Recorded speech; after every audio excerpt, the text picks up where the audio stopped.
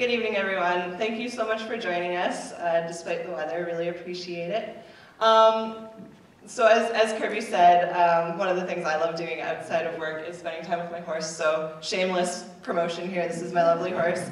And I picked this picture, before the weather we had, so you can't get too angry at me.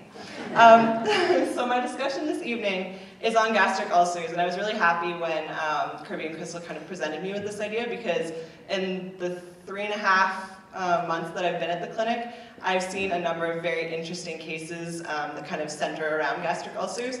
So, and the question that these cases have raised for me has been, are gastric ulcers the problem for this horse specifically? Because oftentimes we see horses that have ulcers that have so many other things going on. So that's why I've entitled my presentation, Are Gastric Ulcers the Problem? So the outline for my presentation, we're going to talk about the 5 W's that we all learned in elementary school: who, what, where, when, why. And then I'm going to walk you through a case that we saw at the clinic recently that I found very interesting. So who gets gastric ulcers, what are the symptoms, and what are gastric ulcers themselves? Where and how do gastric ulcers form? It should seem like an easy question, but it's actually a little bit more complicated than you might think. When do horses get gastric ulcers? So what circumstances can surround them developing ulcers? And then ultimately, why does this happen? Because that's the question we would all love to be able to answer. And then finally, we're going to discuss the case of Roxy and diagnostics and treatment of gastric ulcers. Okay, so starting off with the who. So just put a bunch of different photos up here. The take home from this is pretty much any horse can end up with gastric ulcers. This next slide. These are some statistics that Ella, our lovely vet from Vitoquinol, presented to us when she came to do a talk at the clinic. And this is a collection of studies, just looking at the statistics that they found. So as you can see, like, pretty wide range of horses, lots of performance horses that have been surveyed to see whether or not they have ulcers. And looking at these numbers, like, it's kind of the majority, not exactly a rare phenomenon as we might think. So, and including everything from foals to Western and English show horses. I also found a study that looked at gastric ulcers in wild horses, because that's kind of a question. We look at all of these performance horses, but how about horses in the wild? Is this truly something we would find in normal horses? And they did in fact find in a study that up 25 to 30% of feral horses that they surveyed also had gastric ulcers. So that's an interesting finding, but should be coupled with the knowledge that these feral horses were subjected to capture and transportation and handling by humans. So did we cause the ulcers, or were they pre-existing before they'd been handled? So what are the symptoms of gastric ulcers? This is by no means an exhaustive list. These are just some of the most common clinical signs that clients kind of bring to our attention when gastric ulcers are on our list of differentials. So everything from a decreased appetite and potentially recurrent colic, to roughening of the hair coat, decreased energy, and sometimes it's as vague as, my horse just isn't right, he's not performing, he's not himself. Which isn't a whole lot to go on, but it's a very common complaint. So the take home again is that very variable symptoms, and they can be very subtle. There we go. So the what is, what are gastric ulcers? So the simple, I guess, scientific definition is that they're erosions or defects in the squamous or glandular mucosa of the stomach. So you'll notice there that I use 2 different descriptors for the lining of the stomach, and that's very, very important when we talk about equine gastric ulcers. On the bottom there in the picture, it's just, you can see various grades of ulcers, from a normal stomach here all the way up to a severely ulcerated stomach here, which we would call grade 3 ulcers.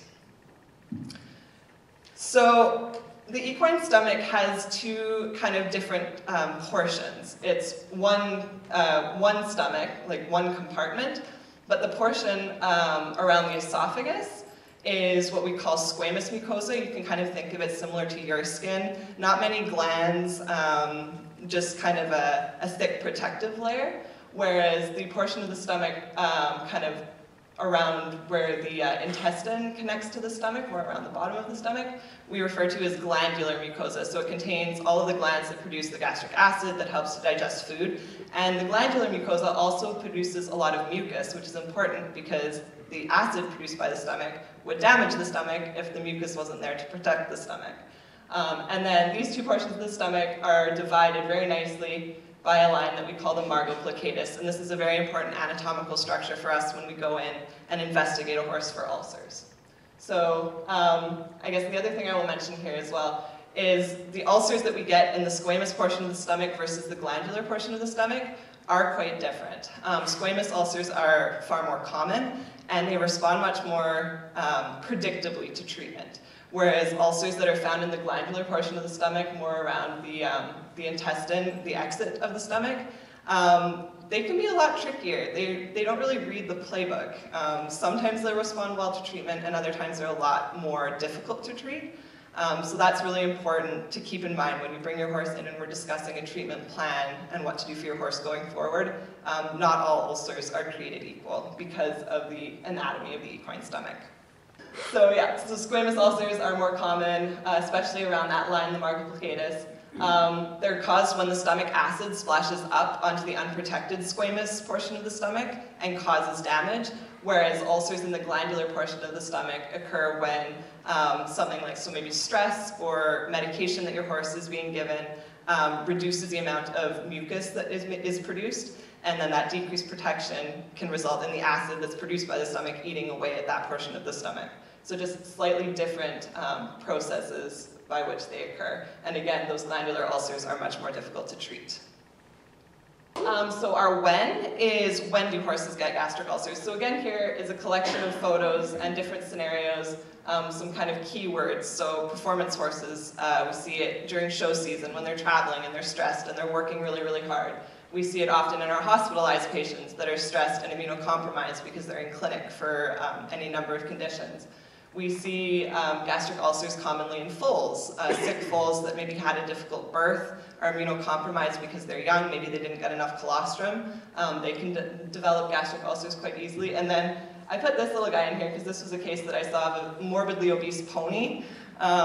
His owners then decided to put him on a very drastic diet. So they restricted his food intake very, very severely, and he ended up with pretty nasty gastric ulcers. So altering your horse's feeding plan or feeding regimen can predispose them to ulcers as well. And then this is our big question. Why do horses do this to us? Why do they like to get ulcers? This quote by Dr. Dowling, she's a professor at the WCVM, as we saw in those statistics, studies have shown us that ulcers aren't uncommon in horses. In fact, the majority of horses have ulcers. So if the majority of the population has something, does that make it normal or abnormal?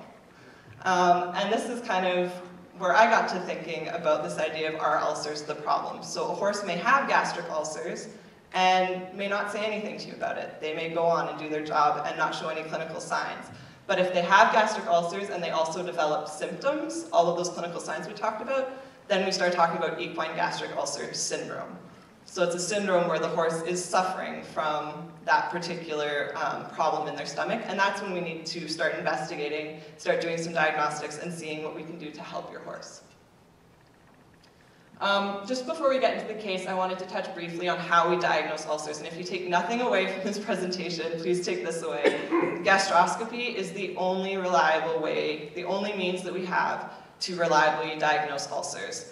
Because the clinical signs are so vague and so variable, the only way we can tell if your horse has ulcers is to look. So if you bring your horse in for a gastroscopy, we take a camera on a long tube, put it down their nose into their stomach, and we can physically look and see if ulcers are present. Now, in order for us to do that, it's really important that the horse is fasted, because if you bring your horse to us with a belly full of hay, we really can't see all that much. So just keep that in mind. If you ever are in a position where you want to have your horse investigated for ulcers, it's important to fast them for 12 hours before you bring them into us. And also important to note that the cost of a gastroscopy, we bring a specialist in, we have an excellent team involved. The cost of doing a scope is about 25% of what it's going to cost you to treat your horse.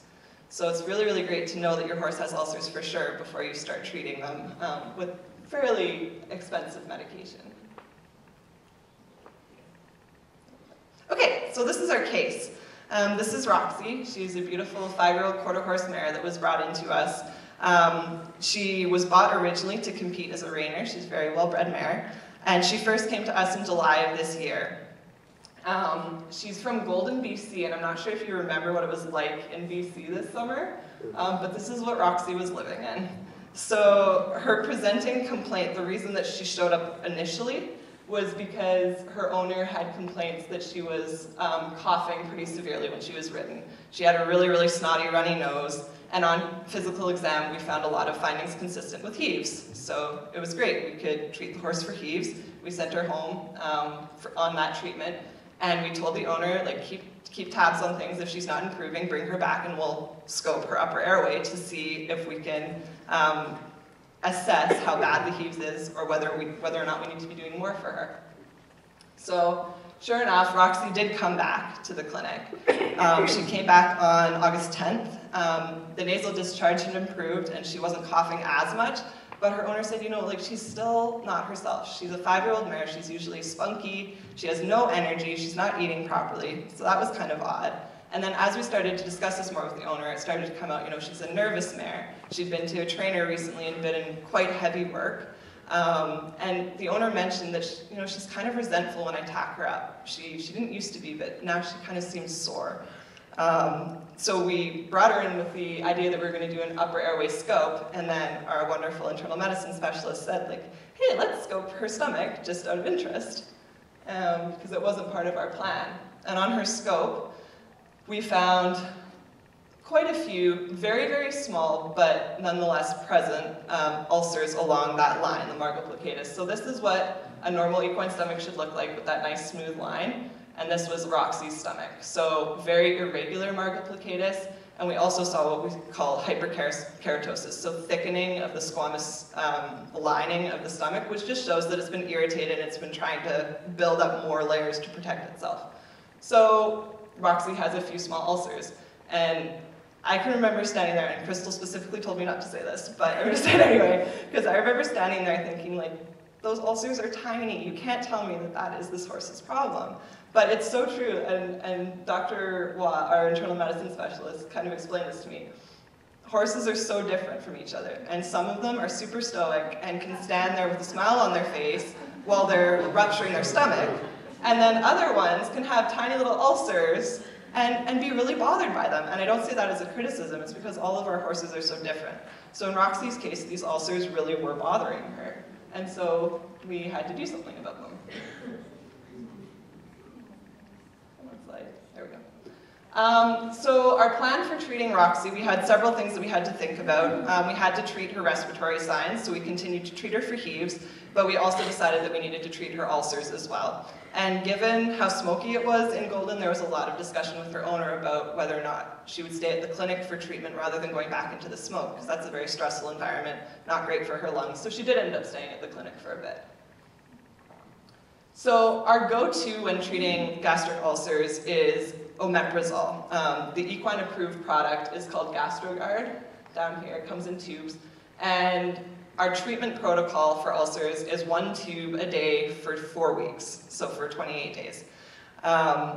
It's our gold standard, and the way it works is it inhibits the production of gastric acid, so it allows ulcers to heal in a more neutral pH environment. So you can imagine the gastric acid makes it so difficult for an ulcer to heal itself, as it's constantly being re-injured by the acid. As I mentioned previously, it's not exactly an inexpensive treatment, and there are compounded products available.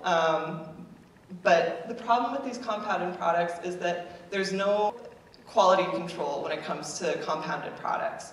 And this is illustrated really, really well in this radiograph here. A veterinarian took several compounded omeprazole products and just radiographed them to see what was in the tubes, right? And you can see in all of these different tubes, some contain large pockets of air, some contain air all the way through the paste. Some studies have shown that if you look at different parts of the tube, different parts will have different concentrations of the drug. So it's just not a reliable way. If you're going to spend the money and you want to treat your horse's ulcers appropriately, as veterinarians, we really do recommend that you spend the money on the reliable product. which is Gastrogard. So in addition to our Gastrogard treatment protocol, some of the other changes that we made for Roxy were we suggested to her owner that she decrease her work temporarily, that she have pasture turnout all the time or 24/7 access to hay.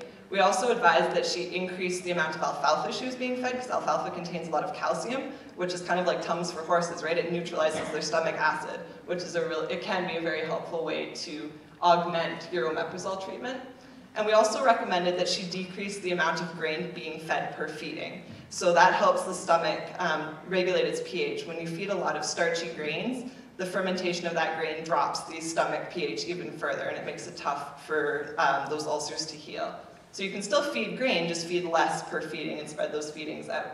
We also discussed keeping Roxy on a half dose of Gastrogard long-term to prevent the recurrence of ulcers. Some other adjunct treatments for horses that are predisposed to ulcers. There's Ugard, which is just a powder that you can add to feed, and it's calcium magnesium similar to alfalfa. It just neutralizes the stomach pH. Raw linseed oil is a mucoprotectant, so it just makes a nice coating around the stomach to help protect it. And then low starch grain again to prevent those drops in pH from the fermentation of starch. So after her 1 month on Gastrogard, Roxy's owner had really good things to say. She had way more energy, she was eating better, and seemed far more herself, which is something we hear a lot from clients, like, my horse isn't himself, now my horse is himself. So that was really, really nice to hear. Here she is out grazing with her pasture buddies. So she did come back in for a recheck scope, because we like to check and see if our treatment is being effective or not. And on repeat scope, so the first time we scoped her, she hadn't been fasted because we weren't planning on doing a gastroscope, so we never got to look at her whole stomach. So this time around we did, and we did actually find some glandular ulcers down at the portion of her stomach that connects to her small intestine. So we did elect to keep her on treatment longer because of those glandular ulcers, but the fact that she clinically was so much better, I think really made us feel that we were on the right track treating the disease that was bothering her. So the take-home points from all of this, I kind of have five of them for you. So number one, the problem of gastric ulcers really is a syndrome. There's so many different variables involved, and as veterinarians, we really want to work with you as the owners to figure out exactly what's going on with your horse and get the whole picture. The second point is that there's two types of ulcers, squamous and glandular, and they don't respond to treatment the same, so that's very important when we come up with a treatment plan for your horse. Number three is the big one, that gastroscopy is the only reliable way for us to diagnose ulcers in your horse. That's very important. Treatment itself with Gastrogard is important, but long-term management in horses that are predisposed to ulcers is even more important potentially. And then number five, diagnosing and treating ulcers is really a team event. We get our specialists from the university, we have the veterinarians at the clinic, often we have interns and students involved, because it's a wonderful learning opportunity for all of us, but we really want to work with you and make you a part of that team so that we can do what's best for your horse. And that's all I have for you. So if there's any questions from anyone, I know Kirby and Crystal said that they would help, or I can answer your questions as well. Yeah. Medications that can cause ulcers? Sorry? Medications that might cause ulcers? Yeah, that's a great question. There are some medications that we know specifically can cause ulcers, and I'm sure the list that we think of isn't necessarily the exhaustive list. So the ones that come to mind for me are NSAIDs, anti-inflammatories like bute, correct? There are some antibiotics that can also cause ulcers. Yeah, not as commonly. The bute would be the biggest culprit. The non-steroidals like butanamine, things like that. I've also had a wish to develop it after long-term treatment for use with dexamethasone, corticosteroid. So there definitely are some medications that can cause that as well. In horses that are prone to ulcers, we often will preemptively treat them for ulcers if they need to be on those medications. Yeah. Do the horses, can they have ulcers that don't bother them and just kind of live with them? That's a really good question. And in the research that I did, looking at these different studies, it would appear that, yes, they can. A lot of these horses that were surveyed, like that survey that showed 93% of racehorses that had ulcers, not all of those horses had clinical signs. So whether or not those ulcers might bother them eventually, maybe they're more stoic. It does appear though, like I'm very interested to scope my own horse. You know, she lives out on pasture, she has a great life. Does she have ulcers? I don't know. She doesn't have any clinical signs, but who knows? So I think there was one question at the back. Suppose a person decided to go ahead with Gastricard without scoping, for others. Yeah. And so you're however many days into this treatment, at what point do you, like, is it still worthwhile? Will you still see the ulcers if you had a scope done a week in, and will you still be able to see them there and know that you're not wasting your time and money? I just jumped the gun and I was just like, let's just treat it. Right. Nothing else. I feel like I'm doing everything right and nothing's changing, so. Right. Well, and I think Roxy's case is kind of a good example of that. Like, clinically, she was doing so much better, but when we scoped her a month out of daily treatment, she still had scopable, visualizable ulcers, right? So I think that's a perfectly valid point. If you feel that your horse has severe clinical signs and you want to start treating, by all means, but the only way for us to know for sure if you are treating the right thing is to scope the horse. But I think we can still certainly do that after you've started treatment. Yeah. The one thing it might make it more difficult to assess is the severity. You know, sometimes we get in there and we see they're actually bleeding ulcers, like they're really quite bad, and you know, a week's worth of treatment might help just ameliorate that enough where we can't quite assess the same severity, but I think it would still be visible at that point. Is there any work done on bacterial etiology for gastric ulcers like there is in humans? There is, and it would appear, and feel free to jump in here, the research that I did, it seems that bacterial components are more important, more significant in glandular ulcers than they are in squamous ulcers. So typically with the squamous ulcers, the going theory is that that damage is really due to that gastric acid splashing up and damaging unprotected gastric lining. But the glandular ulcers can get quite complex, and there is thought that there may be a bacterial component. So sometimes we do go to antibiotics in treating gastric ulcers in severe cases. Yeah, Jean might even have we don't have a clear cause and effect like we do in humans. So we know in humans, if we put Helicobacter pylori into human stomachs, we can induce ulcers. So we don't have a clear cause and effect in horses. So we do it on a very case-by-case basis, and that's why gastroscopy can so help. Because if your horse isn't responding, but it's been treated with, say, the 28 days of Gastricard, we can investigate further, is it in the pylorus, is there a delayed gastric emptying component, and we can deal with those different clinical signs with different medications other than Gastricard. And then in the cases of bacterial infection, those are typically cases where we've been treating for 1 or 2 months even, and we're not seeing the level of response that we would expect. And some of us will do some testing to test for it, or some of us will just go ahead with an antibiotic trial, and sometimes it'll address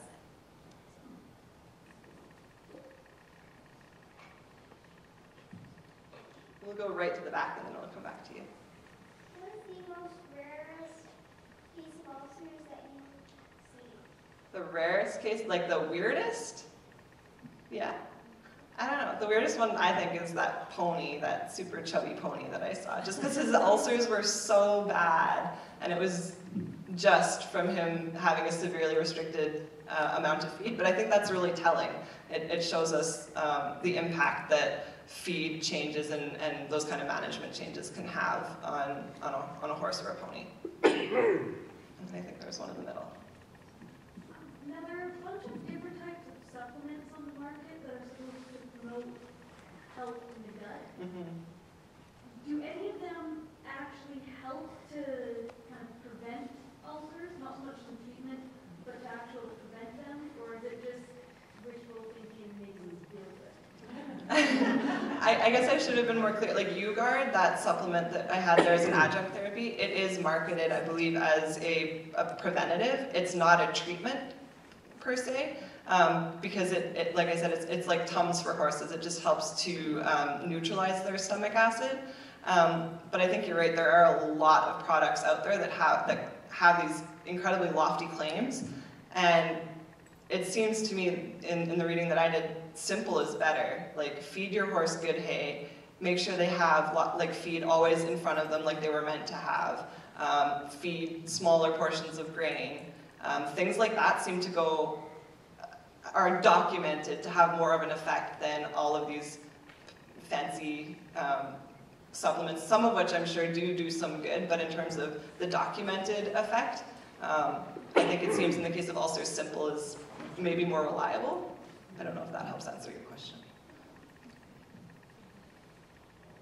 Yeah, at one point it was like aloe is the big heal-all. Right. I never saw any difference with any of those. Yeah, I've heard some horses that did really well in that, and some owners would swear by it, and others not so much. I didn't really read any studies that said a whole lot about so aloe. all the studies on aloe have been done on mice, so we know for sure that it works on mice.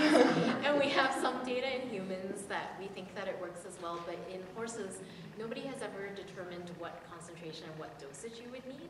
So it's like yogurt. We know that yogurt seems to work in people as a probiotic, but we've basically determined you'd have to do a continuous rate infusion for your entire life on the horse in order to get the volume of yogurt you need for them. So I think it's the same with aloe. I use it sometimes because I think maybe it'll help soothe, but there's no real data that proves that it works. And taking out beef pulp would be like one of those things you would do just because it takes all the sugar out, right? Doing what with beet pulp, sorry? Take out the beef pulp because it with a horse's ulcers. Because of the Beet pulp isn't necessarily bad. It's fairly low starch, correct? Yeah, so beet pulp is very low starch, and so it provides you with an alternative source of energy, which may or may not help with ulcers. The thing that I would caution you about with beet pulp for horses with ulcers is that sometimes horses with ulcers have decreased gastric emptying, which means that they not only have the ulcers, but it affects the function of the stomach as well in moving all the food past it.